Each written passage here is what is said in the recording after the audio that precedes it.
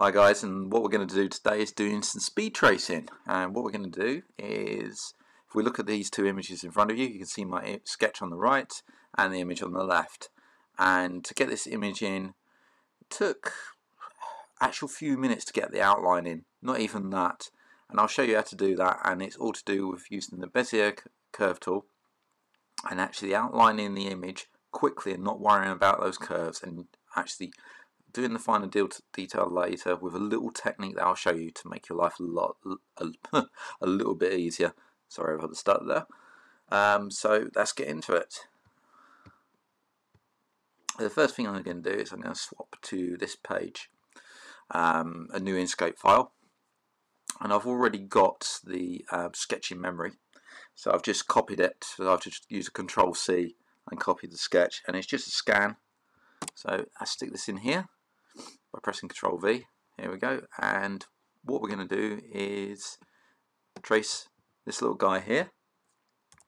So let's zoom in on him, get him into position before we start speed sketching him. So you see the opacity is up here, so I'm going to drop this down. To get this menu here, this box here, all you have to do is go to Objects, and this will pull up this box. Okay, I normally start from fresh without any of these showing, but that's shown on the screen now. So let's get started. So all you need is go to the Draw Bezier Curves and Straight Lines tool. Make sure this is selected to none, and your Create Regular Bezier Path tool is selected. And also, before we start, go to File, Document Properties, and just go over to our grids. Sorry, I'll get this right in a minute. Our snap, and snap to grids.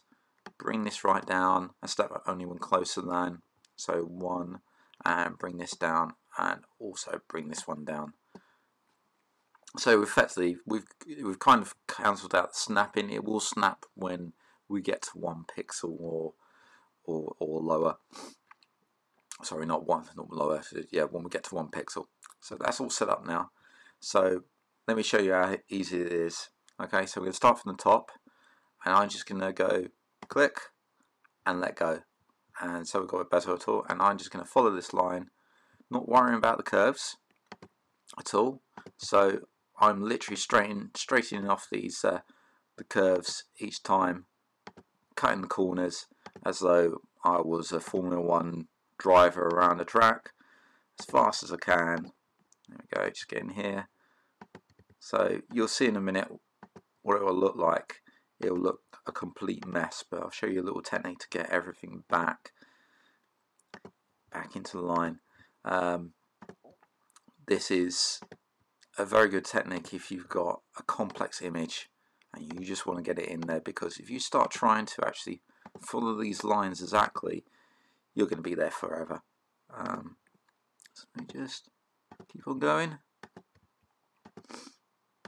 So I'm just moving, click, release, moving, click, release on all these curves. Just going around them.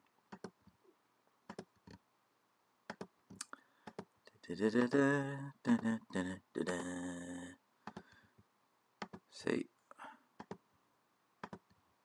I may not do everything on here because I don't want this video to last all that long, otherwise you'll be bored. Here we go. So just finishing off this tentacle that's coming right the way around here, cutting the corners, getting that shape in as quickly as I possibly can.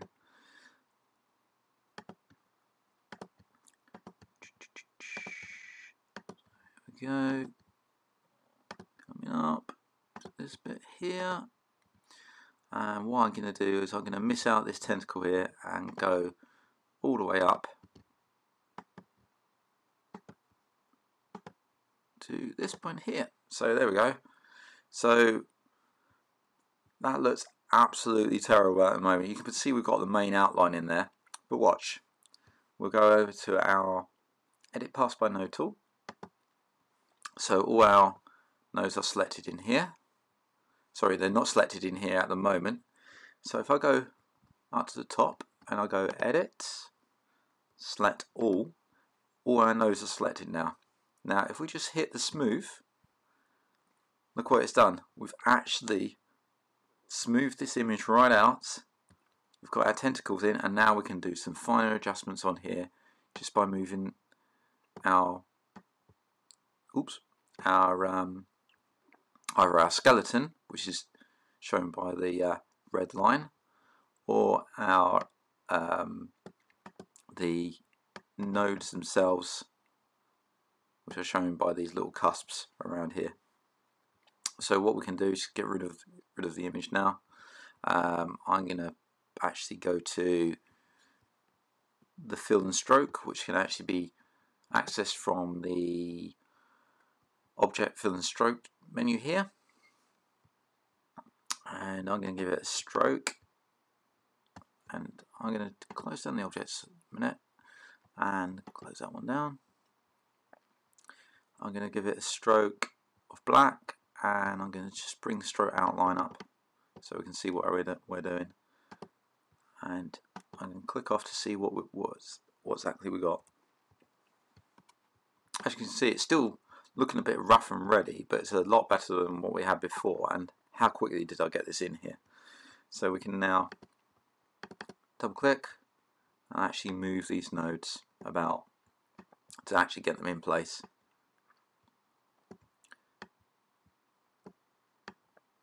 And remember, we can move the nodes,